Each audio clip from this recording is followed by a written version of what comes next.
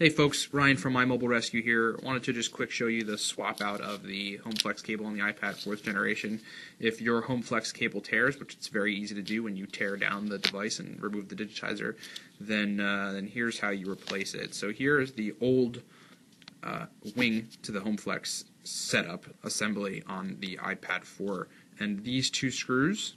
In order to put this entire flex cable, this is like a brand new flex cable for the iPad 4th generation home flex assembly, you have to take these screws off. So we're just going to take a Phillips head screwdriver and take these screws off.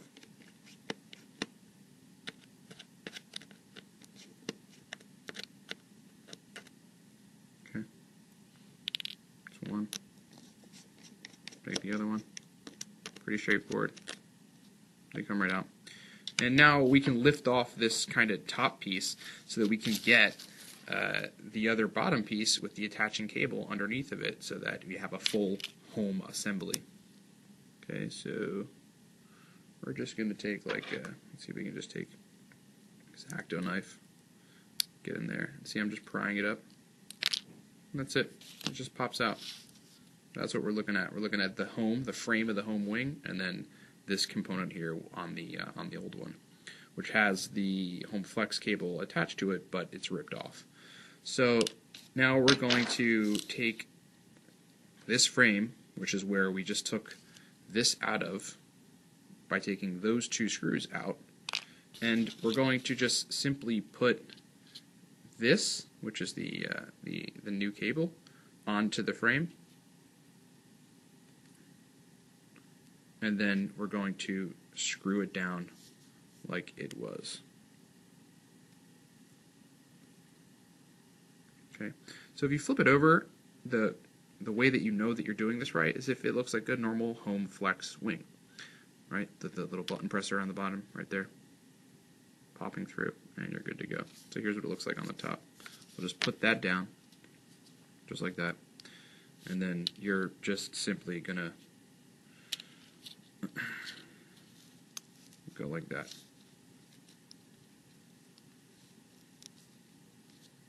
That's it.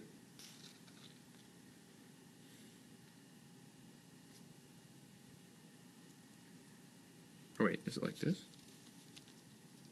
No, it's not that way. It's this way. My God, I'm losing my brain here. Okay, that's it. And then we're going to put these two screws back in. Pretty simple.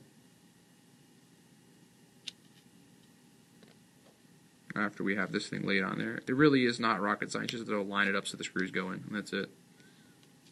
And we're about halfway done. Okay, so here's the other screw. Pretty simple stuff. Right? Hopefully this demystifies the process for a lot of people who are going, what is the deal here? Pretty simple. And now we have the clicker on the bottom, right, like it's supposed to function. We have the home wing. And now the attaching cable. Now you can attach this back to the digitizer, plug this end of it inside of the motherboard here, where the other one is plugged in. You just have to lift up with a plastic tool, a small little component right here, small little plastic thing, see? And then you can proceed to